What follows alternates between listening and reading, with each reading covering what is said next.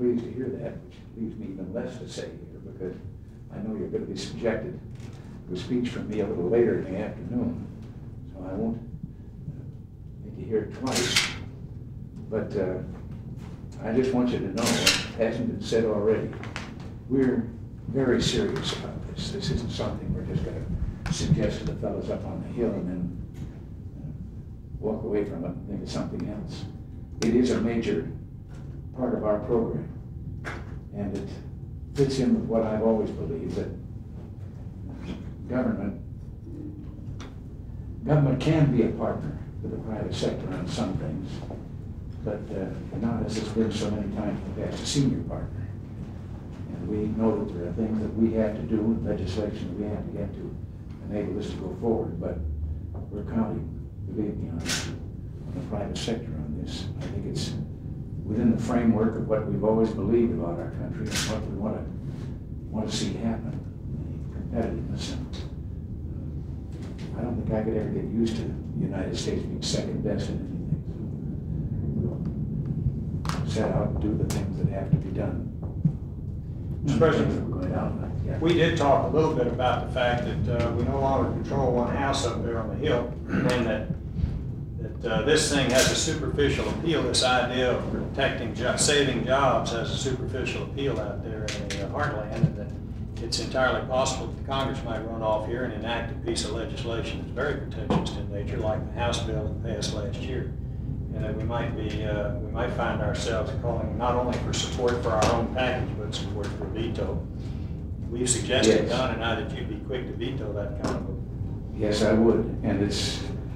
I'm old enough to remember the Smoot-Hawley experience, what it did to somebody that was just getting out of college looking for a job in 1932. And the government was putting ads on radio at that time, don't leave home looking for work, there is none. So having listened to that, I went and got a job in a radio station. At $100 a month. But yes, this is very definitely part of it. It's not only that we work and we'll work from our end at government what it can do, and you from the private sector what it can do, but we do need your support and help when we're dealing with some up there on the hill who would go right back to that Smoot-Hawley idea. Some who think that the answer to another great problem we have, and that, believe me, we are dealing with and doing our best with, and that is the deficit. Their idea that we just raise the taxes. I have just passed on some figures here from an article on maybe that this is part of what's wrong with those other nations out there who are a little behind us in several things among our trading partners. I was amazed. I had never realized this. The news last night was full of Ireland having some 30,000 people a year, most of them trying to come to this country as immigrants and so forth. Undoubtedly one of the poorest nations in all of Europe, Ireland. And if they just copy one thing that we've done, I think that a lot of the problems would go away. And that is to those people that think we ought to be increasing our taxes.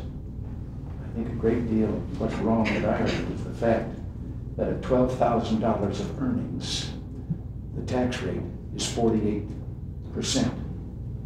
And at $19,000 of earnings, the tax rate is 60%. And I don't think they have to look very far beyond that to find out where they could make a definite change if they would restore it. Yeah, that has a way of really just bringing you right down. Yeah.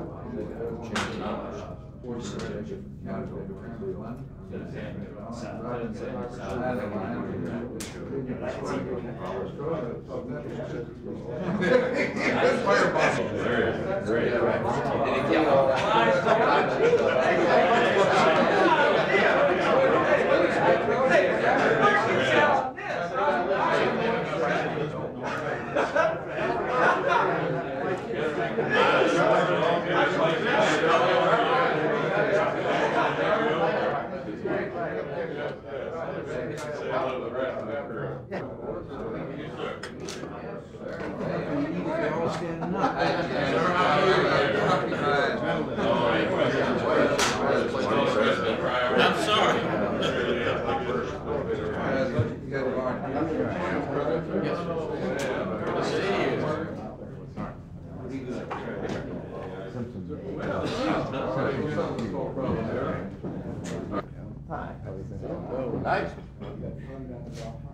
But we'll start without them and make them catch up.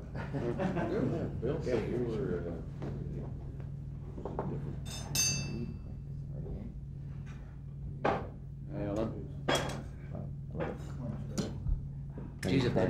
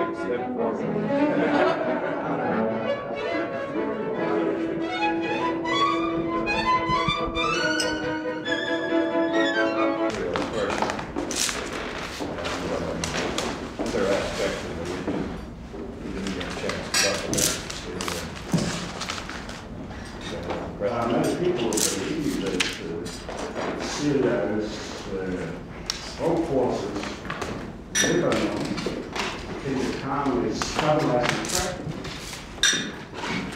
But it seems that it's not reality.